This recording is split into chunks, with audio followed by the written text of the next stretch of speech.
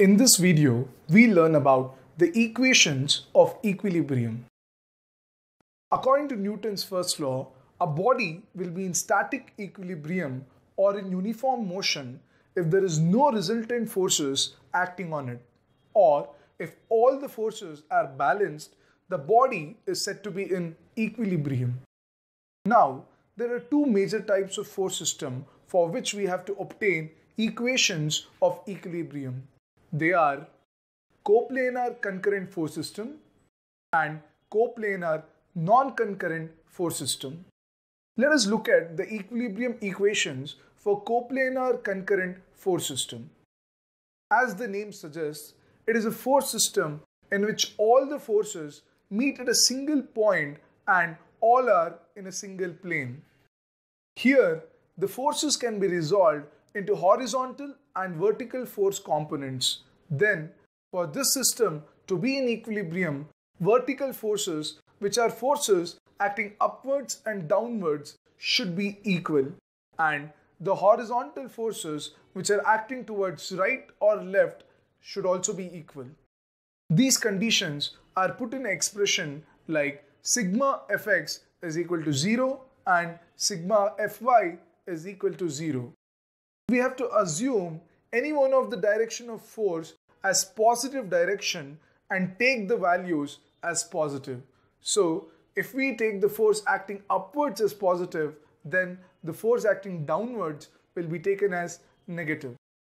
Similarly, if the forces acting towards right is taken as positive, then the forces to the left are taken to be negative.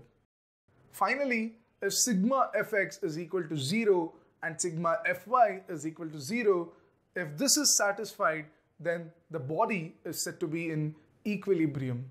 This is it about the equilibrium equation of coplanar concurrent force system.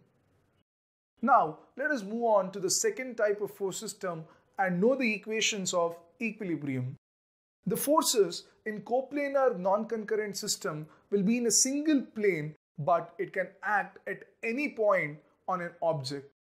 As it is not acting at a single point, only two conditions, that is sigma fx and sigma fy, are not sufficient to know whether the object is in equilibrium or not.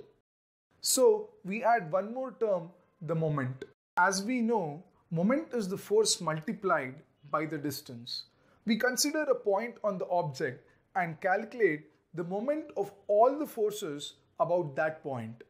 As in the case of forces, we can consider clockwise moment as positive and anti-clockwise moment as negative. Now, if the algebraic sum of all the moments about a particular point is 0, then the body won't have any rotatory moment. So, for coplanar non-concurrent force system, the equations of equilibrium are sigma fx is equal to 0, sigma fy is equal to 0, and sigma ma is equal to 0. This is all about the equations of equilibrium of different force systems.